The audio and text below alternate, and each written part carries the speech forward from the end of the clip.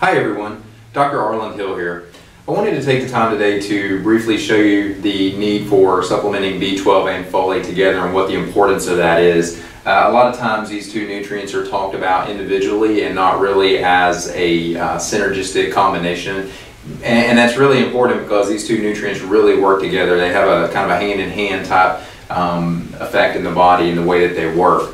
The reason that this is important too, just to kind of give you a little background here, is that if you're looking at supplementing B12, a lot of people know about B12 as it's related to things like energy. That's kind of what the one big thing that a lot of individuals want to focus on. And it is important for that, it is needed for that. But the other component to this as well is that folate is just as relevant in those same metabolic processes that help us produce energy just because of the adequate production of the red blood cells.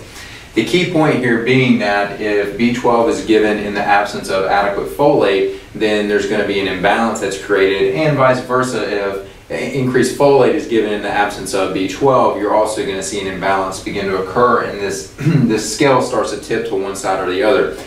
And as most things in the body, we want to try to maintain balance. We want to try to maintain a nice kind of even set point, and that's really going to be where we're giving an adequate amount of both B12 and folate.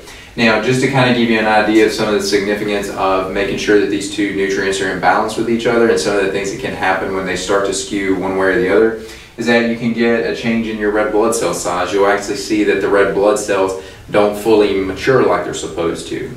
Another indication will be that the homocysteine levels in the body will begin to increase. Homocysteine is an inflammatory marker. As that inflammation goes up, it begins to affect things like cardiovascular tissue, neurological tissue, our joints, our bones. There's a lot of different impacts that an increase in homocysteine can have.